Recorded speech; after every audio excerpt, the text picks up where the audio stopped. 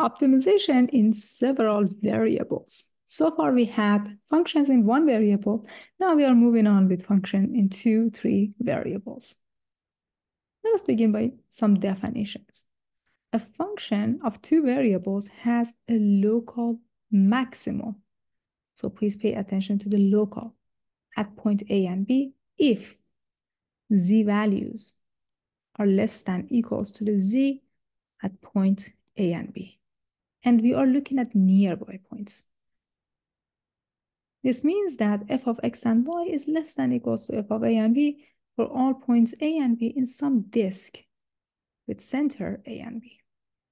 This number is called a local maximum value of the function. With the same definition, we can define the local minimum. So if every z value is more than or equals to z at point A and B, then we have a local minimum at the point A and B. And that z value is called the local minimum value of the function. Visually, you can take a look at this. Nearby this point, we have a local minimum and we have two local maximum.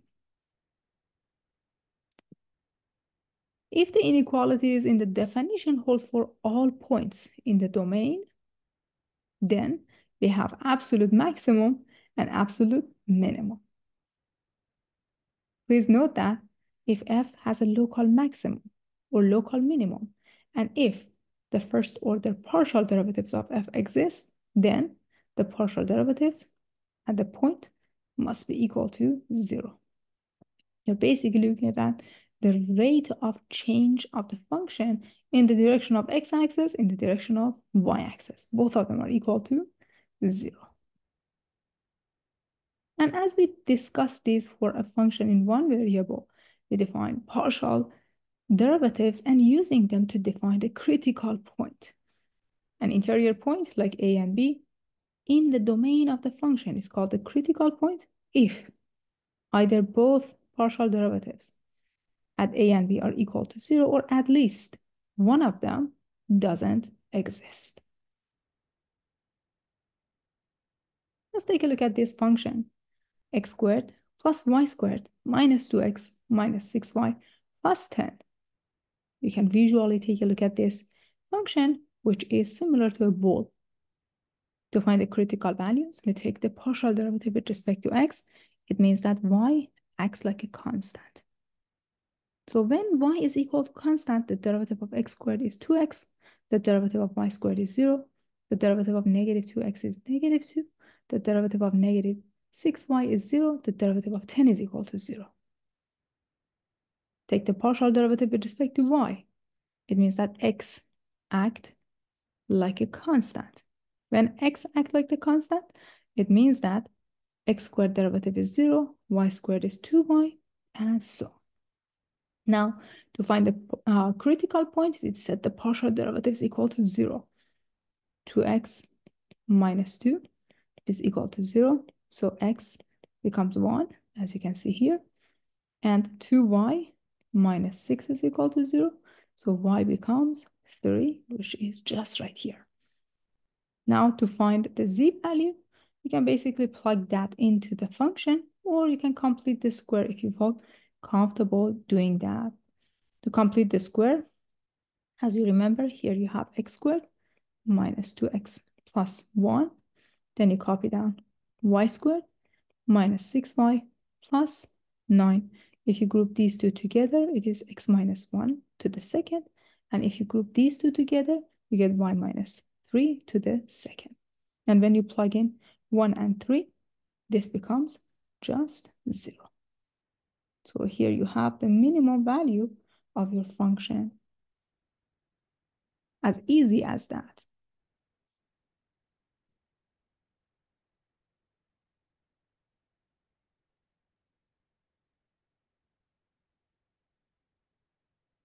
As we introduced inflection points in function in one variable, those are the points that the function changes concavity. Like this case, x cubed, the function concave down, then the function starts concaving up. So you have inflection point. We have the same thing for a function in two variables. We call it a saddle point. Consider a function f that is differentiable at a critical point a and b. So first we find a critical point. There's no doubt there.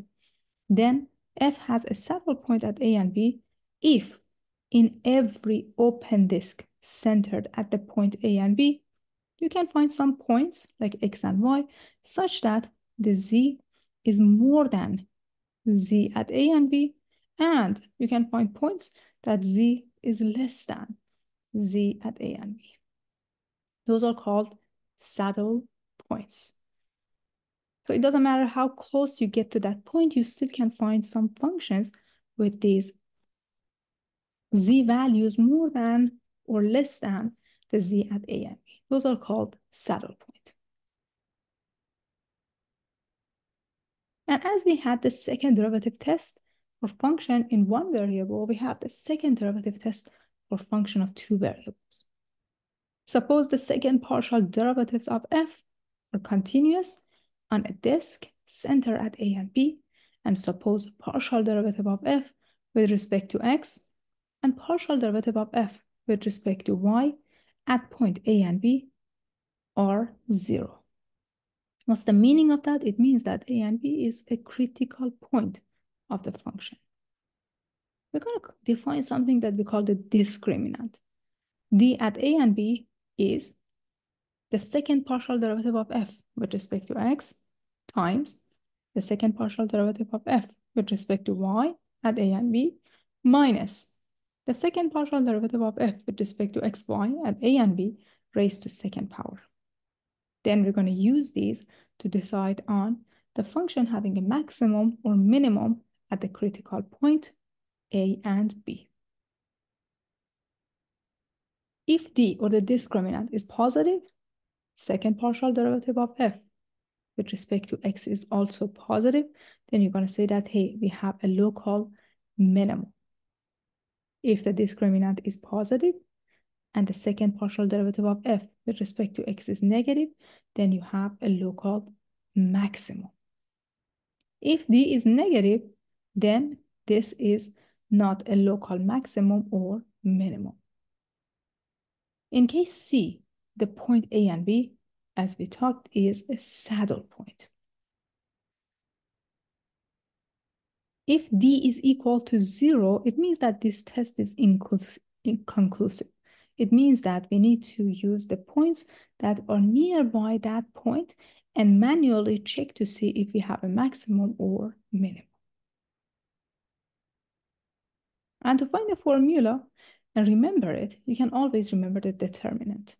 The determinant in this case is the discriminant, or the Hessian is the determinant of the second partial derivative of f with respect to x, second partial derivative of f with respect to x and y, the second partial derivative of f with respect to y and x, the second partial derivative of f with respect to y, which is by using the definition of determinant. If you have a matrix A, B, C, D, the determinant is equal to AD minus BC. So that's how we find the discriminant of the function.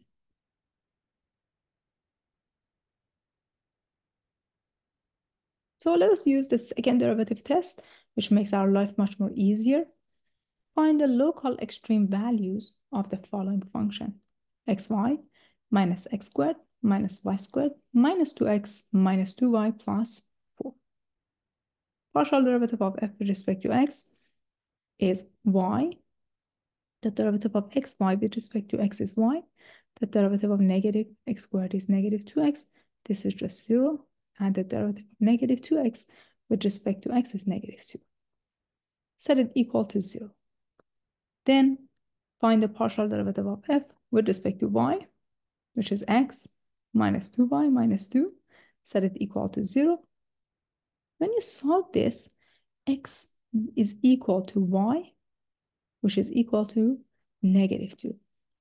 Remember that you are solving the system, not just one of these equations separately.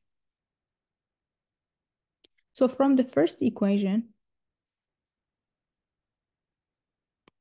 y is equal to 2x plus 2. Substitute that in the second equation, you get x minus 2 times 2x plus 2 minus 2. This must be equal to 0. So you have x minus 4x minus 4 minus 2 equal to 0, or negative 3 minus negative 3x minus 6 is equal to 0. So x becomes negative 2. X is negative 2, y is also negative 2. So that's how you do the algebra. You need to think about this as a system of equations. Therefore, the point negative 2 and negative 2 is the only point where function f may take on an extreme value. So we found the critical value. Let's take the second partial derivative of f with respect to x. We already have the first partial derivative of f with respect to x, which is y minus 2x minus 2. When you take the second derivative of f with respect to x, it becomes negative 2. Second partial derivative of f with respect to y gives you negative 2. And partial derivative of f with respect to x was y minus 2x. If you take partial derivative with respect to y, it becomes 1. So we have all missing pieces.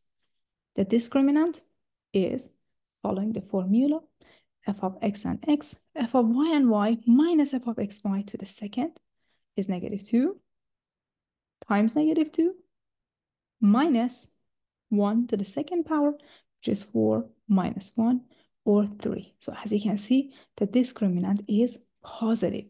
And the second partial derivative of f with respect to x is negative. Which case is this? This is the case that you end up with a maximum value. So you're going to have a local maximum at the point negative 2 and negative 2.